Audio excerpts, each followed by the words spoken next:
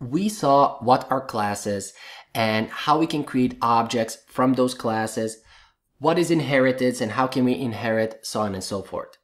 We saw that these classes have these properties that we add here and that we can later on manipulate these properties when we create objects out of these classes. So we have our player class right here. We have the power, health, and name as properties, which we are setting here in our constructor.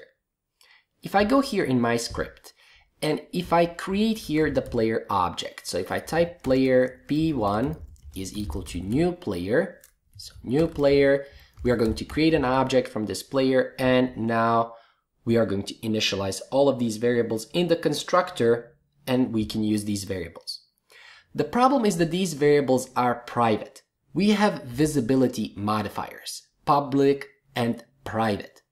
If we don't type anything here, by default they are private. That means that these variables cannot be accessed outside of this class. If I type here p1.health, I cannot access the health variable from this myScript class. If I make it public, so if I type here public int power, and I go here and type p1 power is equal to, let's say, 100, now I will be able to manipulate this power variable, which is, well, right here, from this class.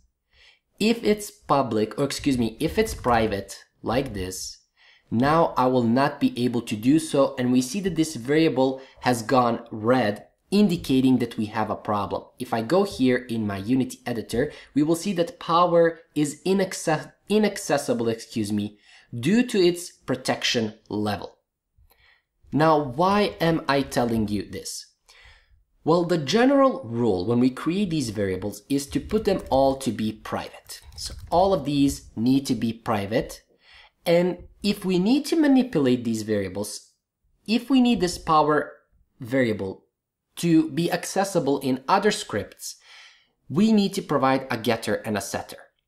And those are functions that we create to manipulate these variables. So for example, for our power, which is at the moment private, and we cannot access it, we can create a public void set power, and here we can set the power variable.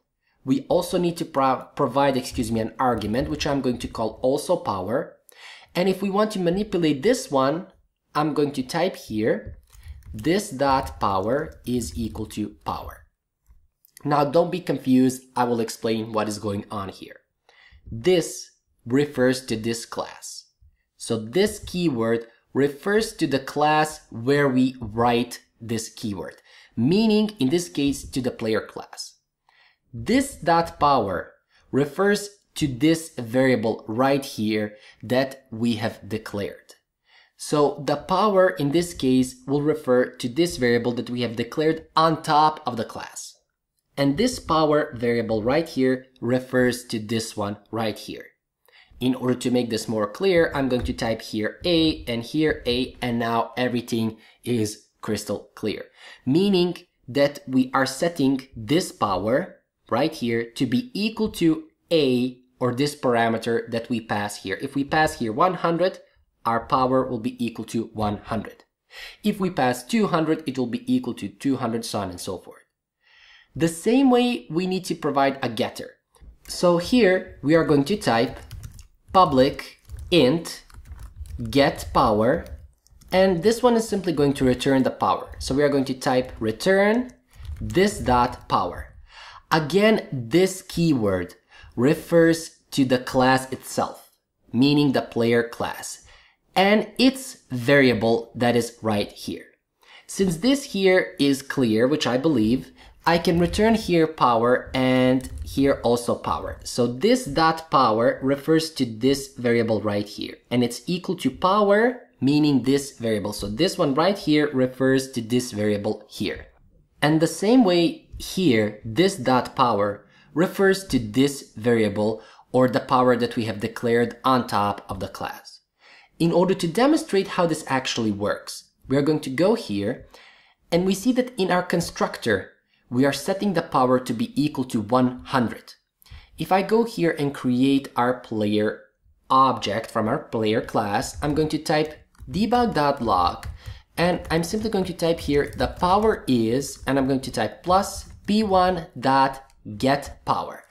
And this will return the power because we are setting the power to be equal to 100. This getPower will return that variable, and we are going to see in the console that power is 100. So let's see if I'm actually right. If I run the game, we are going to see the power is 100. Let us change that. If I go here, we see that we have provided a setter which can manipulate this variable right here. Anything that we pass in our setter will be declared, or it will be provided and set to this variable right here because we typed this power is equal to power. Let's test that out. Here we are typing the power is, and we will print that in the console. Now I'm going to type p1 set power, and let's say the power is now 56. And again, I'm going to type the power is, and in the first print, we are going to see that the power is equal to 100. That is because in our constructor, we are setting the power to be equal to 100. But after that, we are changing the power using set power to 56, which will set the power here, and I have already explained this multiple times.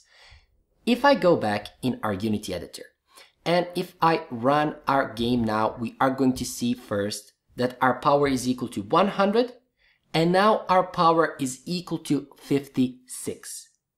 And this is how we can manipulate the private variables. Our getPower is simply going to return the power. So it's simply going to return the current value of this power variable. setPower will change that value with the provided argument.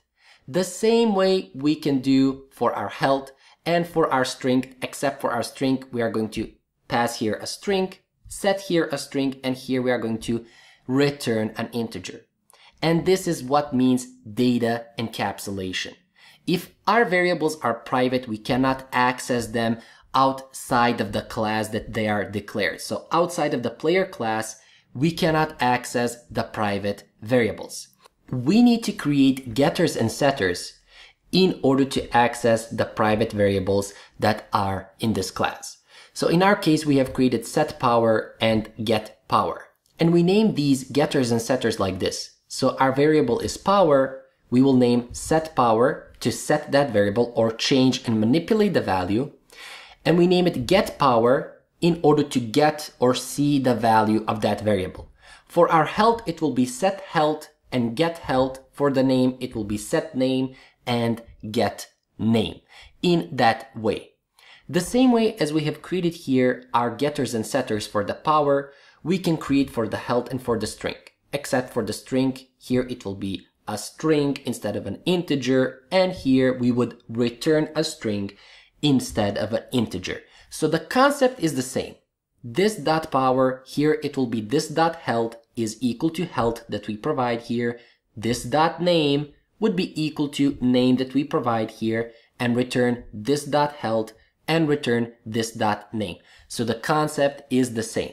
And this is called data encapsulation, because we already saw that we cannot access these variables, these right here.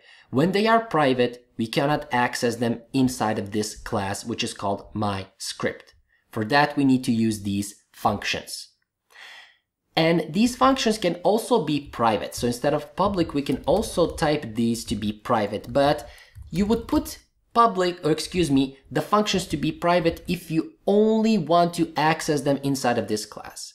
If a specific function is only needed inside of this class, then you can put it to be private instead of public. In short, this was about data encapsulation. So nothing hard, nothing complicated, simply typing these getters and setters to get and manipulate these variables that are private. And we will see this in action again. Don't worry, we will see all of this in our game development when we start creating our game. So if it's not crystal clear now, don't worry, please. I'm repeating this every time. We will cover this multiple times during our game development.